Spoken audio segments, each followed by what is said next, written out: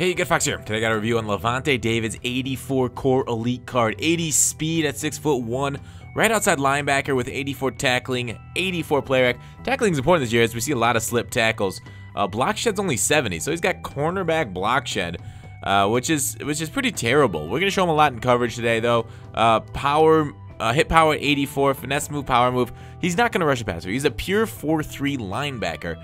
Now, it's important that a 4-3 linebacker is able to pursue the ball. Pursuit's at 84, and that's kind of what, you want him to run around blocks, not so much through them. And really his power move, actually we're going to see that in a little bit. A little clip a little later of him actually showing off that low power move, low finesse move. But overall, this card, it actually played pretty decently for me in coverage. I don't have too many complaints about it right in that, 80 speed is really kind of on the low end of what you want, but it seems like he's keeping up with a lot of routes. There he's kind of cross-manned against the player there and across the shoulder. He did get burned there instead of tight end, but that'll happen. I mean, that's kind of his weakness. You can't expect this card to have it all, or really, I mean, he's missing a lot in, what's the word?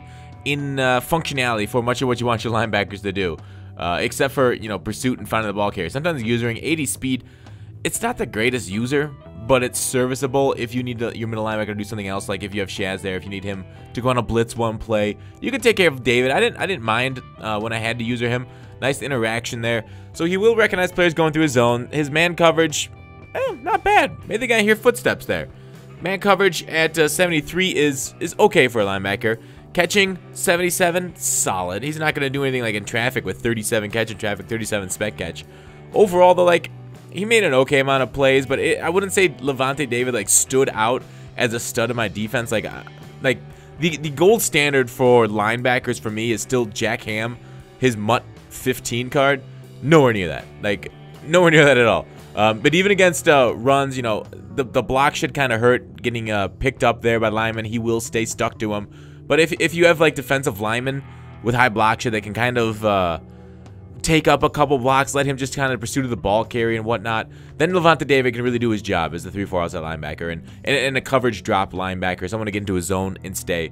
But overall, this Lavonte David card isn't anything spectacular, but defenses need non-spectacular players. Now, I guess this gets to the whole larger point of, should you go 4-3 or 3-4? This card should not be anywhere near a 3-4 alignment.